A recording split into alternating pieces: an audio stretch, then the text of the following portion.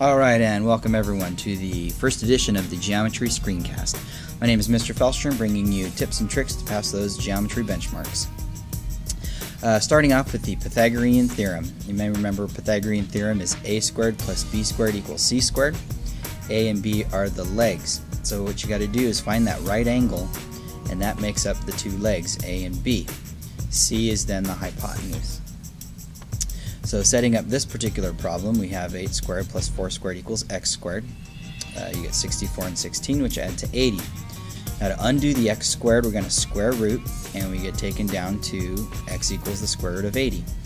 Here we have two options. We could estimate, which is it's about 8.9, or we could simplify. Now this is what I did. Over on the left here, I listed some factors of 80.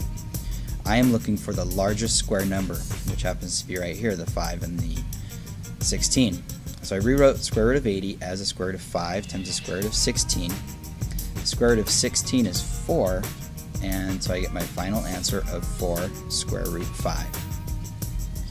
Part B, I have another example, and this one's for you to try. So why don't you go ahead and pause this clip, and we will come back in a minute.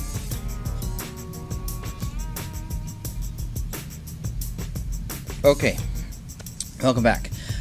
Here's a slightly different setup. You have A and B being the legs. Here's the 90. This time it's x and 11. The hypotenuse is 13. So here are my solutions for this particular example. Setup is x squared plus 11 squared equals 13. Now to get the x, I am going to have to subtract 21 and then do my square rooting. So you get 48. The square root of 48 decimal wise is about 6.9, or we can break down the factors. There's a lot more factors here, but I found the biggest one right there is the 16 and 3. So 48 is square root of 3 times the square root of 16. The square root of 16 is 4.